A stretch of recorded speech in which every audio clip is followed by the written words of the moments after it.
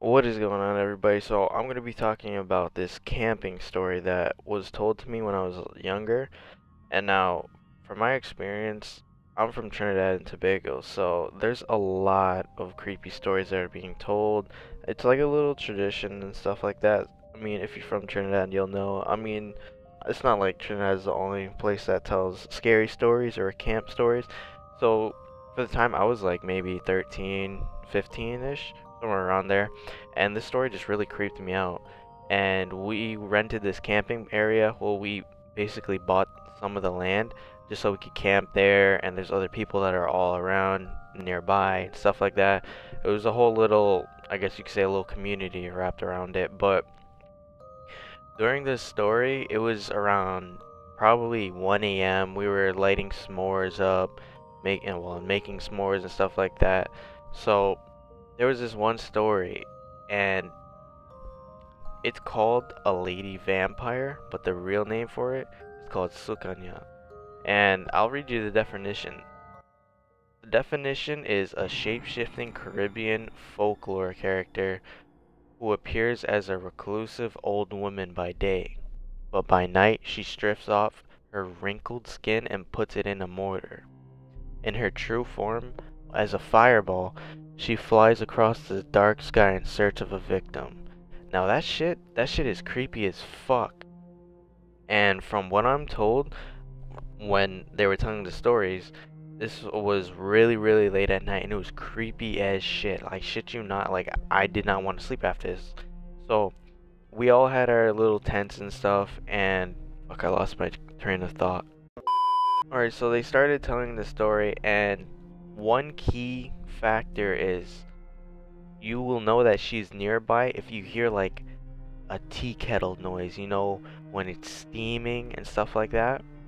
So, that itself flew like a red flag in my head, and that was just like, that's a no-go, bro. Like, if I hear something like that, I am hitting the shoes, I'm turning into Flash, I'm getting the fuck up out of there, I'm gonna turn into Iron Man and fly the fuck away. I ain't with that shit.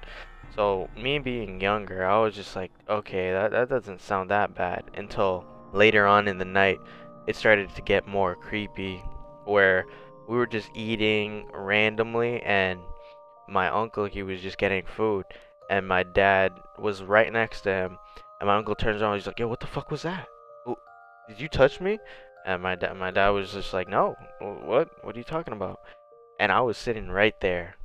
I saw nothing touch him, nothing at all. He was just going to get food, and this was around 3 a.m. ish probably. And if you guys don't know, 3 a.m. is the witching hour, aka the devil's hour, which is where all the creepy shit starts happening. And bro, let me tell you, that is probably the worst time to be awake, in my opinion. I always force myself to go to sleep, and I will never stay awake after that hour, unless we're like, it's like a gigantic group of us and we're not sleeping or anything like that. And honestly, that is such a creepy story just hearing it, because you picture an old lady, and then she transformed into like this young, not young person, but she just transforms into this regular person, and you don't know who is what. You don't know if anything is the same. I uh I feel like it's probably one of the creepiest things just to ever hear or experience, because late at night you're gonna be paranoid and stuff like that.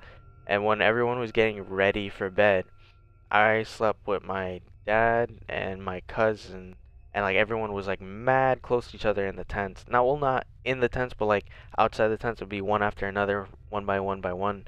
You know what I mean? Just like right next to each other. And so me, I go to sleep with headphones on, and I was just watching YouTube videos, just like how I always do before I go to bed. I'm always watching videos, either like Mr. Beast, I don't know, Pretty Boy Fredo, stuff like that. And so I hear, like, I remember this very, very, very clear. We were watching a how-to video to steam, what was it? Crabs, I think it was. Yeah, I'm pretty sure it was crabs. And me, I love seafood. I always had a thing for seafood. Even when I was younger, I love fish, I love crabs, I love lobster, any type of seafood I'll eat, honestly. And I remember this so clearly because it still gives me shivers till this day. I remember when they were boiling I think they were boiling the water, and you hear that steam, not the steam, you hear the kettle, the teapot noise, that little whistle, and right then and there it struck me.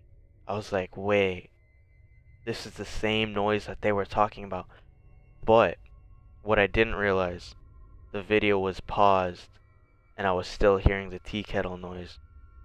So me being myself, I'm freaking out. I don't know what to do.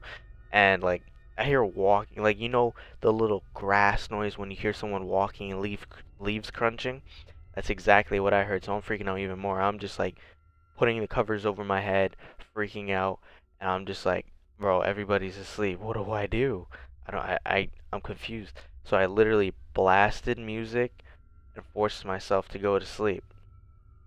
And during the next day, waking up, I told my dad, I told like legit all my cousins, anyone that was there, and they said that they heard it. So I wasn't going crazy. This was actually something. Now tell me, how crazy is that we talk about something exactly like this during our camp, and that the tea kettle noise just comes up out of nowhere? Like, what kind of coincidence is that? There has to be something around it. And me personally, I say this from time to time, always, always, always. I always say something happens for a reason. Everything happens for a reason. And I believe that if you keep talking about something, like say it's a recent incident that was something paranormal or something really odd that happens, you're giving it energy, meaning you're wanting it to happen. You're bringing it towards you. Me, I'm not giving this energy. I'm just talking about my past experience as to what happened and why it happened. Like, well, not why it happened, but just sharing it with you guys because this just freaked me out. Like, it's still bothering me. And I literally recently just saw like a vampire movie. I think it was like 30 Nights or something like that, where it was just strictly nights only and it was a whole bunch of vampires. And it just gave me a thought, and I was just like, you know what? I might as well make this video. It just popped in my head.